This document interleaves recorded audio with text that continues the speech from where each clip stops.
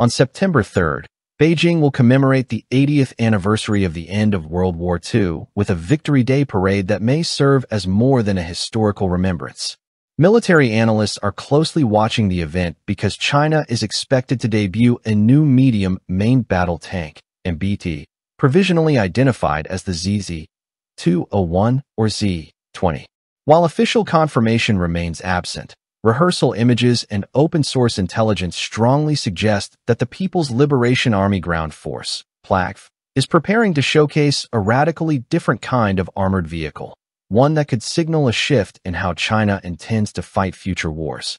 At first glance, the ZTZ-201 departs from China's traditional heavy armor designs. Weighing an estimated 35 to 40 tons, it is substantially lighter than the 54-ton Type 99A, the heaviest tank currently in Chinese service. This relatively modest weight class suggests a deliberate doctrinal pivot. Instead of maximizing armor thickness and mass, the new tank appears optimized for agility, deployability, and survivability against modern threats such as drones and precision-guided munitions. This reorientation mirrors lessons drawn from recent conflicts, especially the war in Ukraine. There, tanks with decades of incremental armor improvements proved vulnerable to inexpensive unmanned aerial vehicles, UAVs, loitering munitions, and modern anti-tank guided missiles. By emphasizing active protection and electronic countermeasures over passive armor, China is acknowledging that survivability in modern combat depends less on steel plating and more on integrated defensive systems. The tank's reported main armament is a next-generation 105mm smoothbore gun. Although smaller than the NATO standard 120mm or Russia's 125mm calibers, the Chinese cannon is said to fire advanced ammunition at muzzle velocities approaching 1,700 meters per second.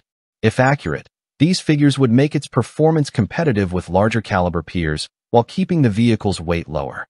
Some reports suggest the gun is designed with modularity in mind, allowing for a future 125mm variant should operational requirements or export deals demand heavier firepower. Supporting systems may include an autoloader, advanced thermal shrouds to stabilize barrel temperature, and fire control software integrated into a digital sensor suite. In addition, the ZTZ-201 is believed to carry a remote-controlled weapon station for countering aerial threats. This reflects the rising importance of anti-drone defenses, particularly against low-cost FPV drones that have emerged as serious threats on modern battlefields. Taken together, these features indicate that the PLA envisions a tank capable not only of dueling enemy armor, but also of surviving in UAV-saturated environments. One of the most notable aspects of the new tank is its crew configuration. Instead of occupying the turret, the three-person crew is reportedly housed in a front hull capsule, separated from the ammunition. This approach, inspired by Russia's T-14 Armata, enhances crew survivability by isolating personnel from potential turret explosions.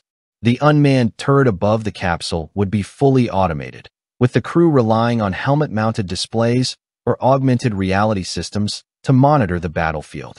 Imagery shows multiple periscopes and sensors mounted on the hull, suggesting the crew's situational awareness is supported by a combination of optical, radar, and LiDAR devices. Analysts speculate that the tank incorporates at least 360-degree coverage, giving operators a complete digital view of the surrounding terrain and enemy positions.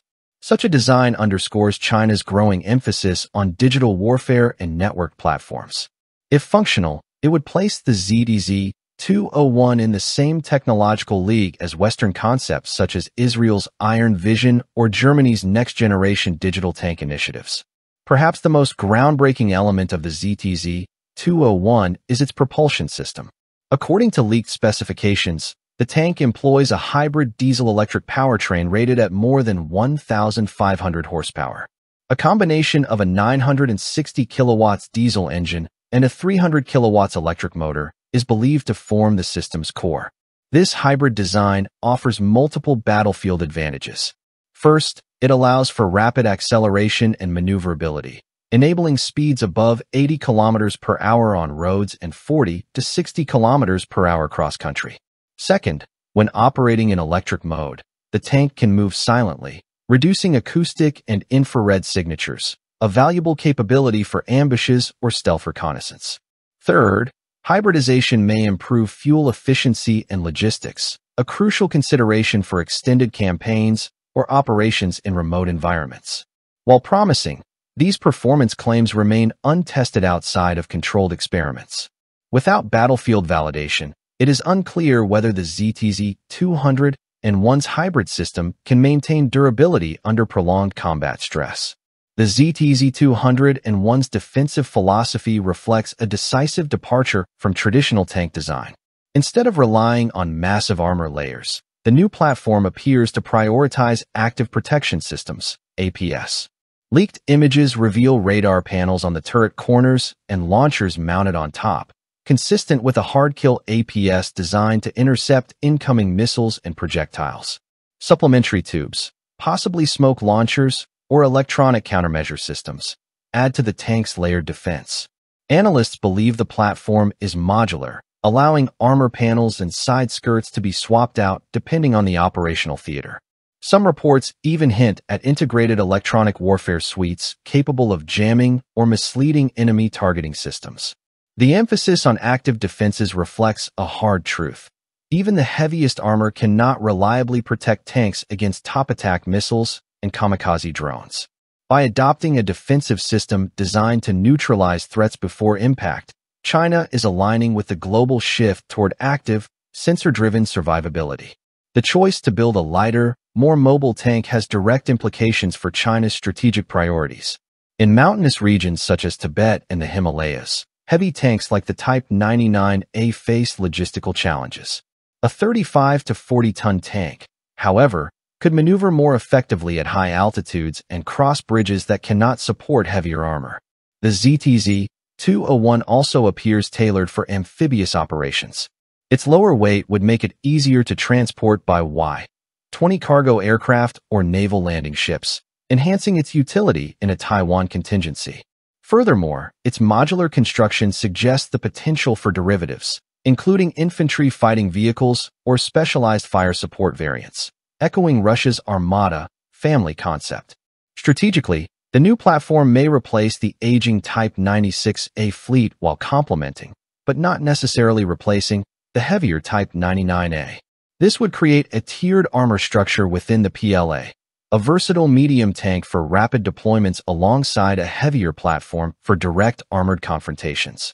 By unveiling the ZTZ-201, China positions itself within the small but growing group of countries developing fourth-generation tanks. Rivals include Russia's T-14 Armada, Germany's KF-51 Panther, South Korea's K-2 Black Panther, Japan's Type 10, Turkey's Altai, the American Abrams X, and the Franco-German Main Ground Combat System, MGCS. The United Kingdom is also modernizing with the Challenger 3 program, while India continues to plan its future main battle tank. What sets the Chinese model apart is its emphasis on medium weight, hybrid propulsion, and integrated anti-drone systems, rather than sheer firepower or armor. While most Western and Russian designs still prioritize larger guns and heavy protection, China appears to be betting on adaptability, stealth, and survivability against emerging threats. The ZTZ-201 has not yet been officially unveiled, and much of the available information comes from rehearsal images, leaks, and speculative assessments. Nevertheless, its expected appearance at the Victory Day parade represents more than just the launch of another armored vehicle. It signals a broader evolution in Chinese military thinking, one that embraces digital integration, mobility, and active defenses as the foundation for 21st-century armored warfare. Whether the ZTZ-201 can stand toe-to-toe with NATO's most advanced tanks or Russia's T-14 remains to be seen. But the message is clear. China is no longer content to refine existing designs. It is reimagining the role of the tank itself.